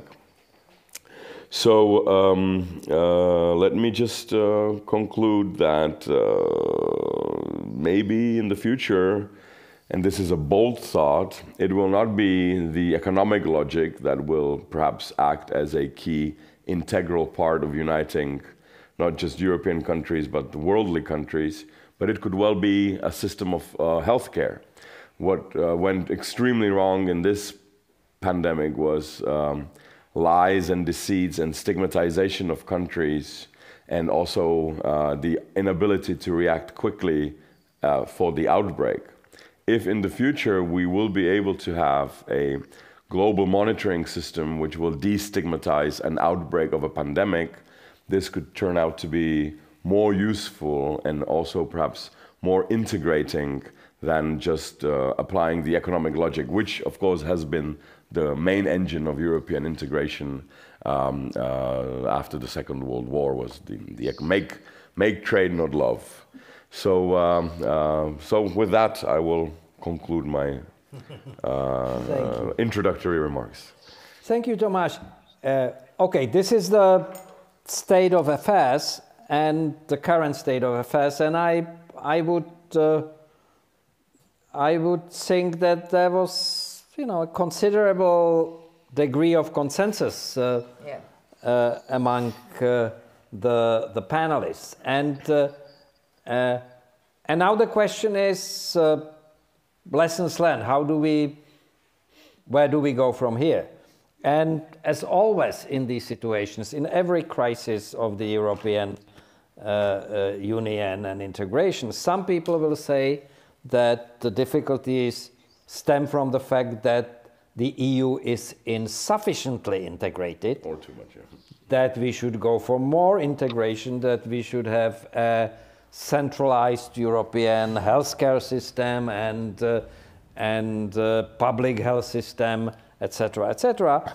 And others will claim that the problems stem from the fact that the EU is trying to meddle in problems that are better left to member states, that are better left to the lower level. And I think one lesson that is already emerging in what I read from analysts about the crisis is the factor that we usually don't consider in macro-political thinking, the factor of speed. The speed was at a premium. I mean, it was not to do it about doing it perfectly, it was about doing it quickly. Mm-hmm. As quickly as possible. As quickly as possible. And whoever did it faster benefited in the end, despite all the problems. And one thing that I think we would agree about Europe on is that whatever its great advantages, and there are great advantages to the European integration, it was not built for speed. And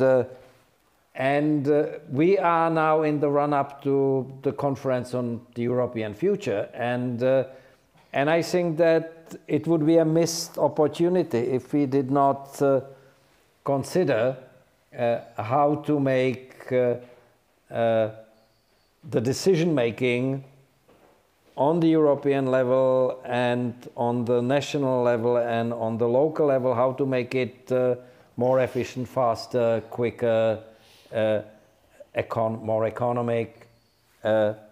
Would you agree with that? Yeah, it's me. Oh, look, I think one of the problems we have to face here is, and sometimes we forget it. It's if we consider that there are 27 countries in Europe, and you look, for example, to external relations. For example, look to Russia. I understand perfectly that Central and Eastern countries in Europe have a different feelings towards Russia that had the ones on the West, because historically, for us in the West, I mean, the West is passing the Oder or passing the Rhine, depending on what you look at Germany. The Russians only came twice here, one, and always after people that have invaded them. First time they came after Napoleon. Second time they came after Hitler. And of course, with communism, they occupied and they oppressed Eastern Europe. But nowadays, well, look, people in the West, I mean, in France, in Italy, in Spain, in Portugal, we don't think that Russians are threatening us. We are not going to feel that, because historically we have no reasons for that. And so the perception of, look, another problem where Europe is split and divided is United States and China are engaging in something that you can call it the start of a new Cold War or not. Anyway, there is, even if you don't call it Cold War, call it competition, what you want. But anyway, it's something that is going to be in the next years. We are going to, in Europe, to have to face and to take sides. And of course, taking sides is completely different depending on countries, because during the Cold War, for example, there was a clear ideological split between what you can call the West or the democracies or freedom and communism, the Eastern Bloc. Nowadays, it depends on because, well, Chinese don't want to use or to have parties, pro-China parties in our countries. They have interests. Normally, they have interests. They act through those interests, through companies, through people that work for them. But it's completely different. So always, Europe has to take sides on this, has to decide things on this. And of course, it's completely different. For example, Germany sells a lot of automobiles to China. Germany has very important, deep interests with China. Portugal nowadays, there's also some interests and some connections with China, but other countries maybe have not, and so it's extremely difficult to take sides or to. And just to finish, when you have a group of people, because we're talking in terms of speed for vaccination, speed to take decisions on healthcare, that sort of things. When you have not discipline in a group of 27 or a group of 10, if you have not a discipline of march, of course the speed is the speed of the one that takes more time to do things, is the speed of the slower one. And that's also is a serious problem, I guess. Yeah, well, I was afraid we would get into geopolitics. It happened sooner than I expected, but that's fine. Yeah, I would return a little bit back to your question. Biggest problem was that right now, Schengen system basically doesn't exist. That's true. As Tomáš mentioned, closing of borders. It is reality right now, or it was reality, because we can't travel to Portugal without test, without quarantine. We even weren't not able to travel to Germany at all. Couple of weeks, yeah. Well, outside of Prague was impossible. Yeah, of course, yeah. And right now we are not able going to Italy without 5 days of quarantine, and it's similar in any other countries. If you are traveling around Europe, there are again border controls on the ground, yeah, not only on the airports, but on the grounds, Austrian-German borders, Slovenian-Austrian borders. That's reality. And I think Portugal and Spain also. yeah, that's the same. And I see this state of affairs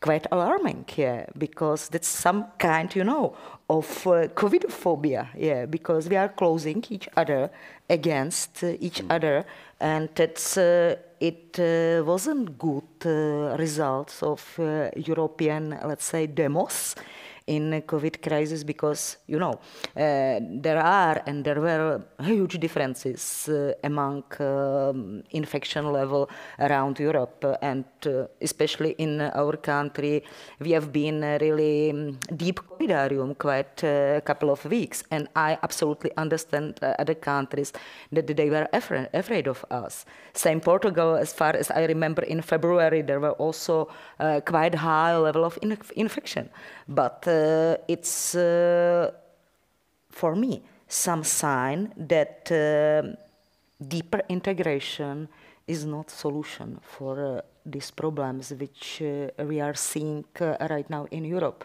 And also some comparison, for example, in sovereign countries, Switzerland, for example, or United States, there were quite different approaches among states in United States, and also among cantons in Switzerland, or even regions, for example, in Spain. Yeah.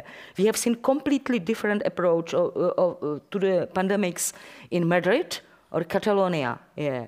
And I think that those problems are even internal problems in concrete countries. For example, on the start of epidemics in northern Italy, there were some parts of Lombardy or Veneto which were in really huge hospital crisis, for example, Bergamo, and a couple of kilometers nearby in Verona, they were completely, not completely, but there were empty hospital beds. Same in France. There were, as you probably remember, in a year ago, there were a huge crisis in North France and in Paris.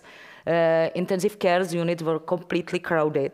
And on south of France, till maybe May, there were only 100 examples of infection at all.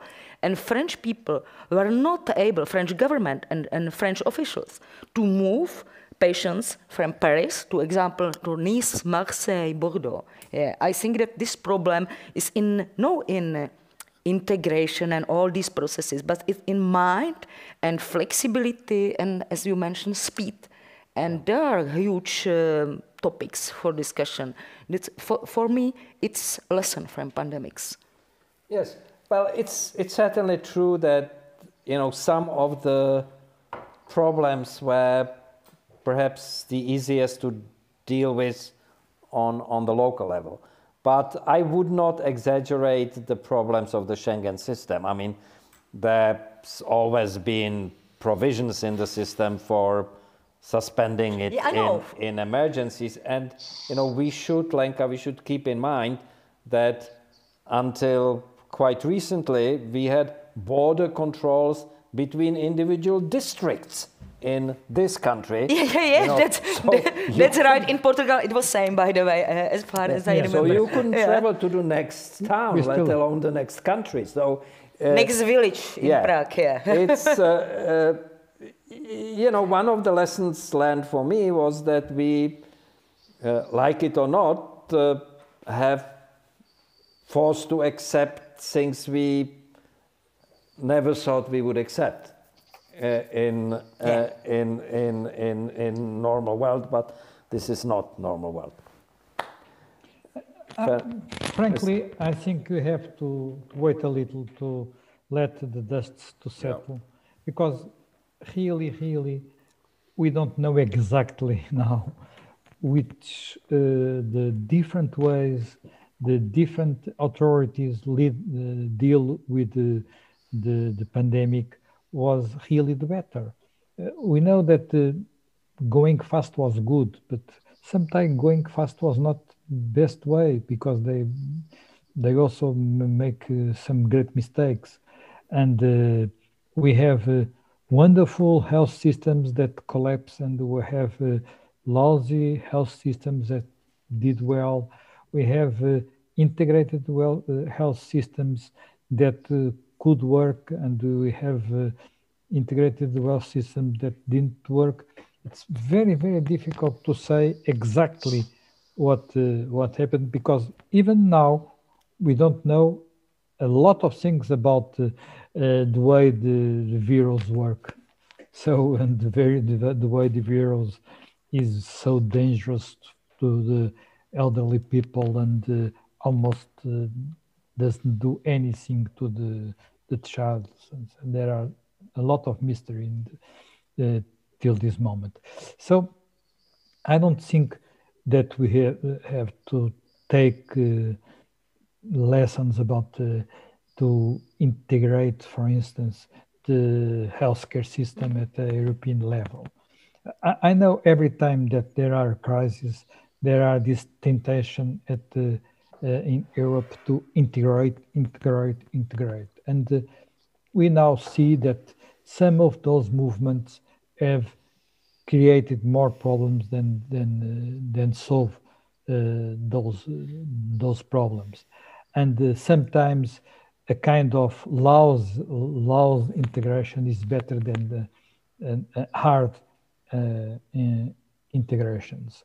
And I think the experience of the Eurozone is perhaps the better one. If you compare with the time, and we have almost a year without the euro, we have a kind of, without a hard currency, but something very similar. It was perhaps not so easy to manage because you still have the different currencies, but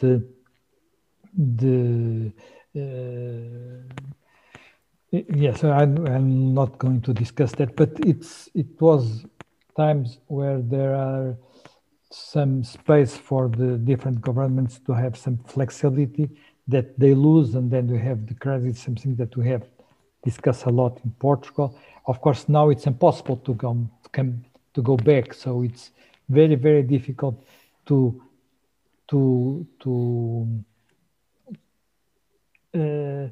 when you go forward, to come back, which is to have to be very carefully at these moments. And when you think of healthcare, and you think of the different systems you have in Europe, be careful, because you have very, very different systems in Europe when you think of healthcare. The system in Portugal is completely different of for instance, the German system, the kind of the way people assess the healthcare. Of course, it's health for everybody, but the way we finance the system, the way we pay for our health, the way people wait for the public service to be, it's completely different. So there are different cultures. So I will be a little more careful, and mostly because of something I say in my first intervention, is the problem of accountability of the European institutions. And I think we don't have enough now. And the more things we do to put more power in the institutions that are without accountability, more of a democratic problem we have, and more we can have a problem. And it's not only a question of speed, because if we think a little, which is the best systems to have lots of speed? It's a dictatorship. Dictatorship is the best speed to have, the best systems to have speed. And so China was very efficient in this crisis. They have a system where everything goes top down and is very efficient. Do you want to have this system? I don't think so. I don't think so. No, No, I'm not definitely even not. convinced that this system was so efficient. I prefer some risk, the risk of some health risks, or a system of that. Tom. Yeah, I very much agree with Professor Fernandez. I think we also have to wait for the dust to settle, because the vaccination story is just one part of the story. And if we want to compare European Union with other integral parts and the speed of the reaction, China has had epidemics before. United States of America has had epidemics before. India has had epidemics before. There are institutions and structures that have some memory. European Union has learned this on the go, learning by doing. Migration crisis was the same system, same problem. Let's say the Greek crisis or the financial crisis was much more difficult for us to deal with, because it was really a first occurrence of this. I believe next time it will look completely different, and then we can compare. But when we're talking about we are talking about comparison, compare European Union with World Health Organization. I mean, there we could have a long debate whether the World Health Organization didn't actually utter completely misleading and wrong information right from the beginning, which is something that actually didn't happen. So if I could compare the responsible organization for dealing with this, which should have been World Health Organization, not European Union, same thing happened during the migration crisis. Why wasn't the UN blamed for mishandling? What other institution than UN should be dealing with, let's say, civil war situation in the vicinity of Europe? Let's also compare the European Union to Russia, which is, of course, a very big topic here in Czech Republic since Saturday. But even if you compare it with excellent countries that we like to be compared with, for example, Switzerland, that you've already mentioned here. Switzerland is a small country. It's a very clockwork orange country. It's a country that, you know, works maybe even more precisely than Germany. And yet, even Czech Republic is ahead, according to the last Our World in Data numbers. It's even behind Czech Republic. In what respect? So in the number of vaccinated vaccination, people. that's right. They started quite late and not doing worse jobs than we are, and the same goes for Norway. But they are not using AstraZeneca at all. Switzerland. That's the reason. Okay. Right. So and also let me actually, the whole thing that I want to say is that it's a small step for EU, but it's a big step for the world. We mustn't forget that this idea of integrating and working together and actually having a common enemy, which is something we were always hoping for, sort of in our bachelor years on how to unite an entity. Is always good to have some sort of a external or create an internal enemy. Now the whole world is going in this direction of realizing for the first time maybe in this history of this beautiful blue planet that we are all suffering from same ignorance. We're all suffering from same bureaucratic and political and economic problems.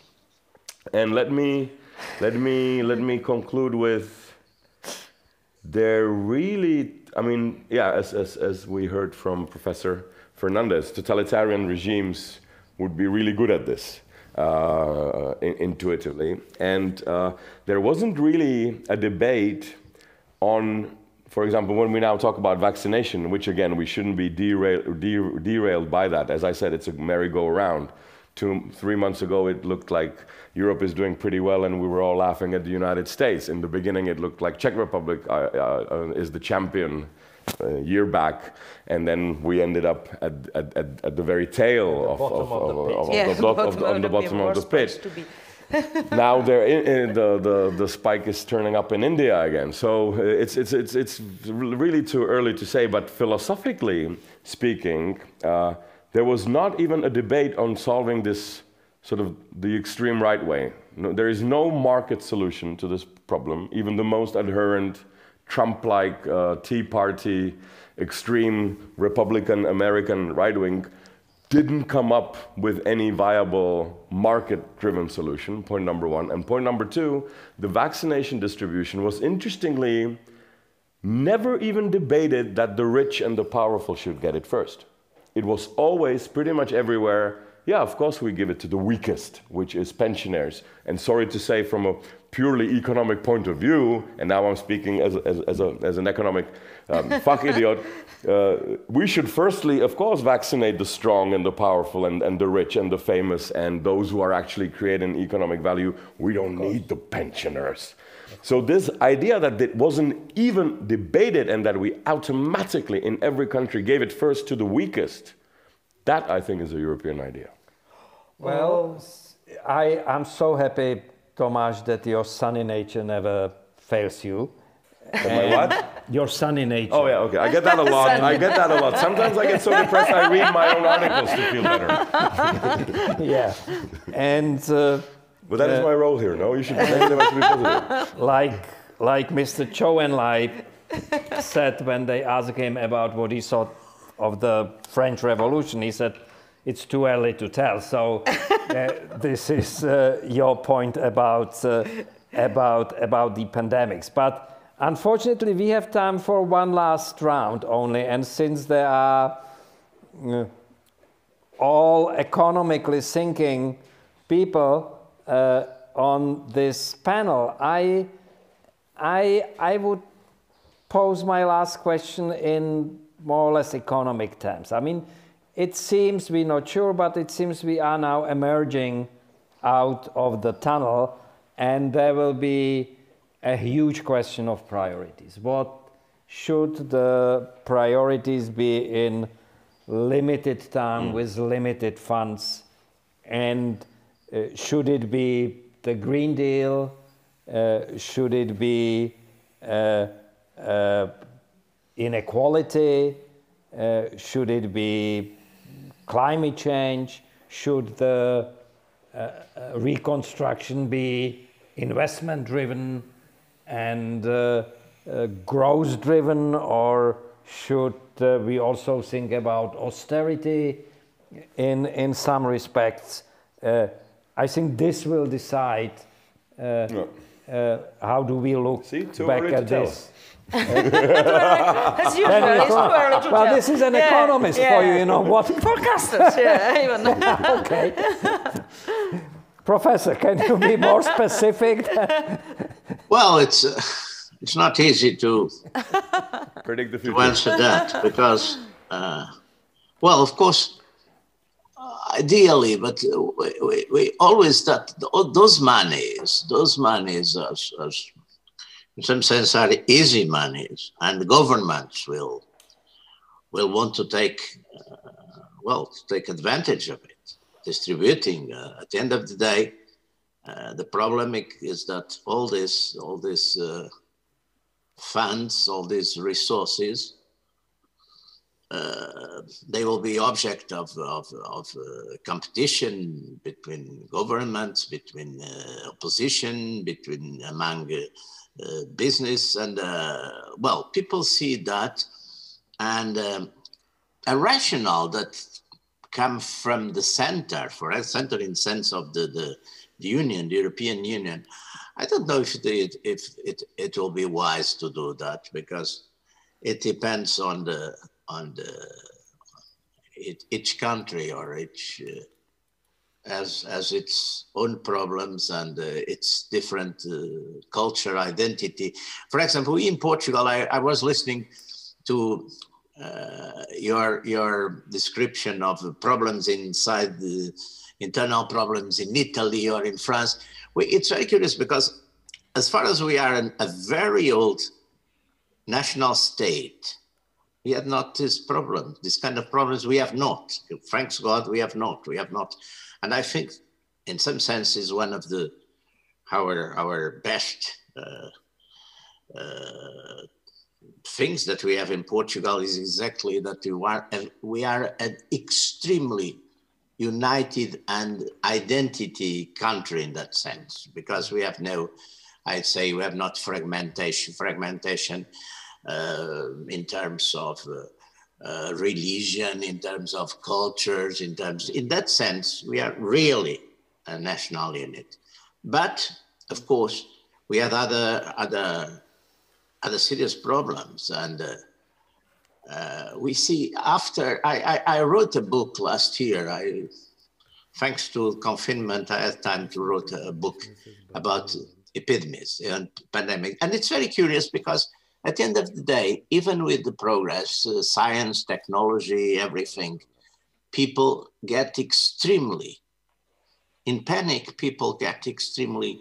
The reactions are the same. Is before people put the blame on God or on gods or anyway. Nowadays, people are very surprised because science is not giving immediately the answers. People, when we look at this mess in the beginning in the hospitals in northern Italy, in one of the most sophisticated and civilized areas of the world, and suddenly, and it's very curious because this impact, I read a lot of descriptions of people with the Black Death or something, and it's the problem is that human nature, as it does not change, emerges as the same as if you had not going through centuries of, I'd say, science and progress and technology and all those things, and suddenly people are in panic. People will do everything to survive. I don't know what. So the moment it arrives, these resources, these funds, people will look at it as some kind of magic treasury and will try to take it. It's in that sense, I don't believe that there will be a lot of rational discussions about that. It will be political. It will be inspired by political forces and, well, of course, competing as they normally do. And well, in that sense, I'm extremely pessimistic about human nature. Well, and I'm very pessimistic about the time we have left. We have 5 minutes, so I will have to squeeze the three of you in. Lenka, speak fast. Yeah, I will be fast. So, lesson learned from this crisis. We have seen a very functioning private business in this crisis. Shops were full of stuff, everything works, all this e-commerce and this kind of stuff. It was the reason why ordinary life of people was quite comfortable during this crisis. And there were huge fears on the start of pandemics. If you remember, for example, I was really horrified by these pictures from British supermarkets, all these people with full baskets of toilet paper and onion and this kind of stuff. And this shopping run. And in a while, everything functioning very properly. On the other hand, there was, according to me, crisis of bureaucracy, all these state systems. And I think that lesson learned is that state should be much more smaller, much more thinner, and better functioning. Much more, no, as companies, because here in the Czech Republic we had really bad experience with this kind of governing. But there's lesson learned for me. Yes, and we will skip our government. José Manuel, please. At all.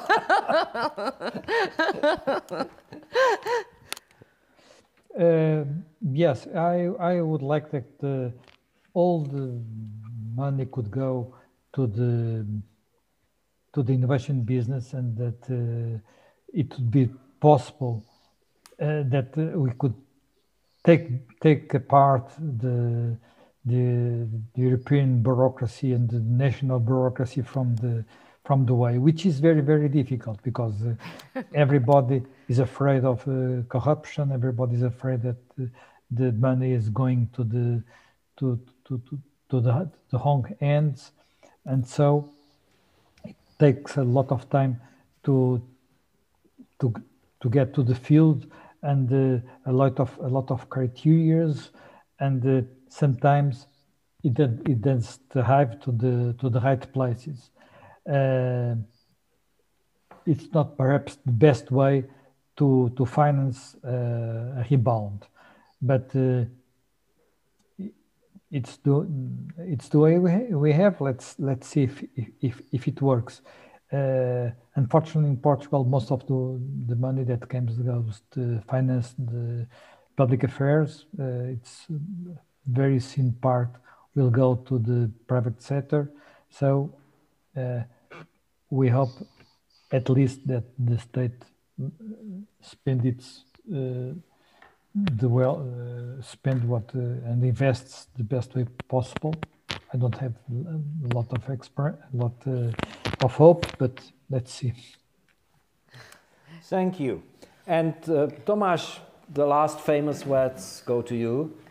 Yeah, the question was how to get the economy back on feet, what to do. I would actually let it be for a while, laissez-faire. I think there have been so many changes. For 1 year, we could actually not do anything. I think there's so much energy, so much energy in the economy waiting.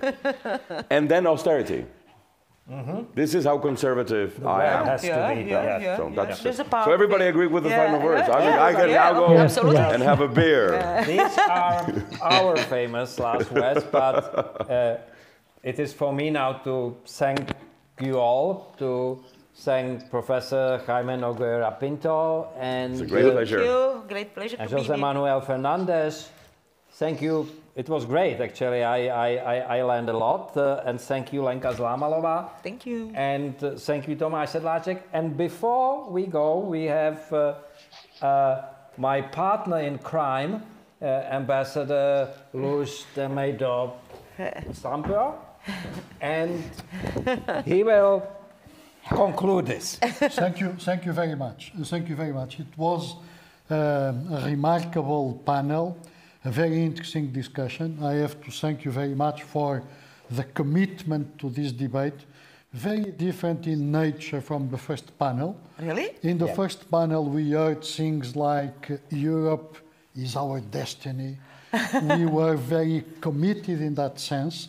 You sounded a little bit more skeptical about our common future, but it was a remarkably interesting, thoughtful, and insightful discussion.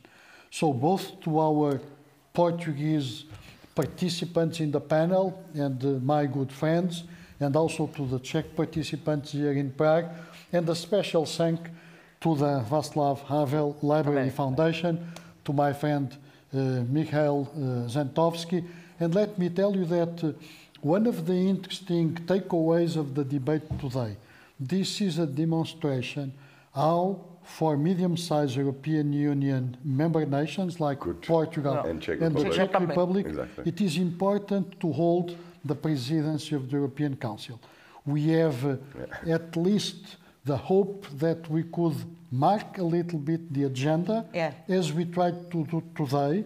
And let me also tell you that on the 5th of May, we are going to have the next conference of the cycle that our embassy is promoting here in the Czech Republic, and this time devoted to the strategic value of language and culture. And of course, a special focus on the Portuguese language. My friends, thank you very much. Have a good night. Thank you. Bye-bye to Lisbon. Goodbye. Bye-bye.